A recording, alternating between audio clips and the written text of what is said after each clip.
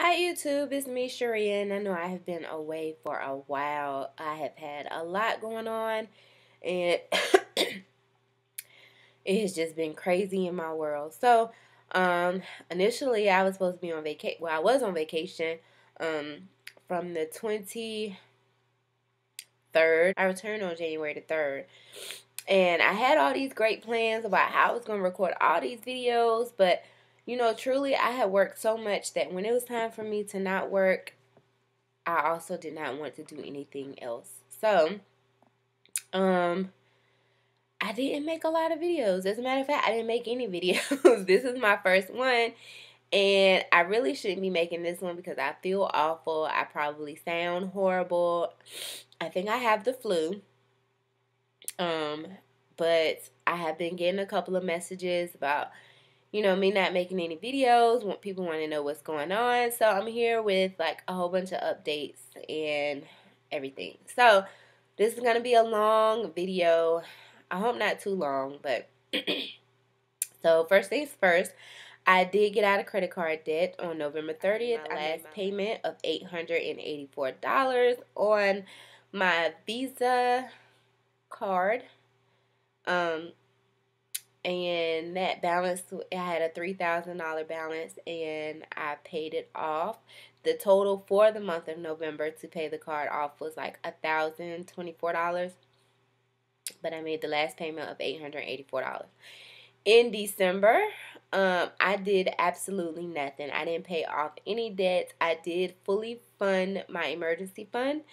And I did Christmas shopping, although a lot of that was cash flow because I saved money throughout the year. I was tired of paying debt, so I didn't. As a matter of fact, I took all the money that I did make in December, which was a total of like $6,000. I paid the bills. I didn't have any new credit cards, and I took my family to see LeBron James play in Charlotte, North Carolina. They played the Hornets.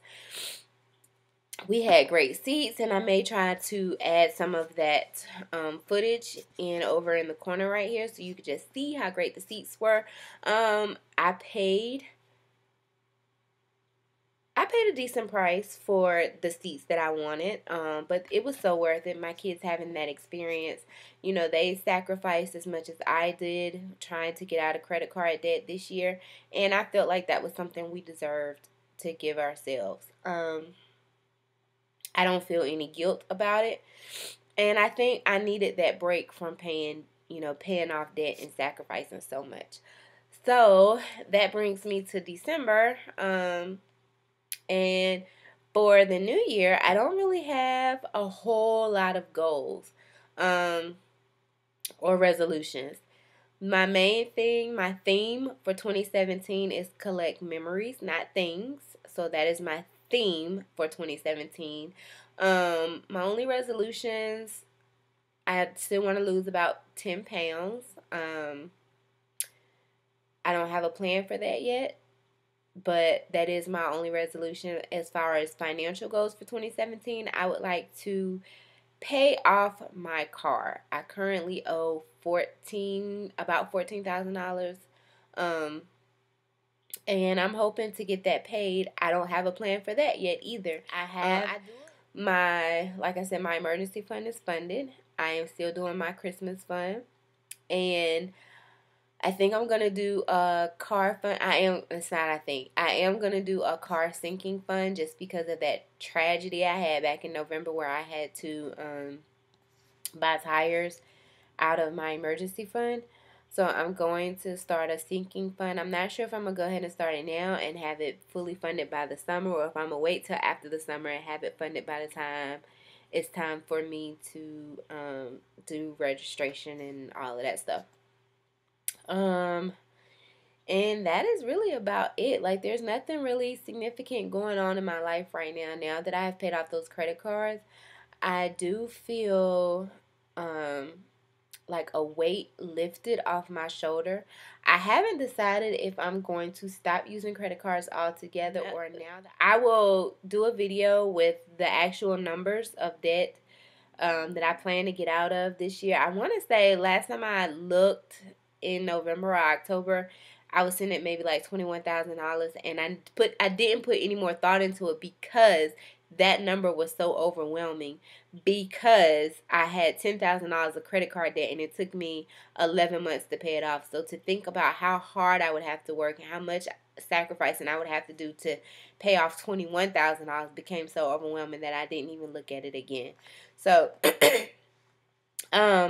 I'm going to only do videos with those types of updates. As far as everything else, there's nothing really big going on. I am still working all 3 jobs.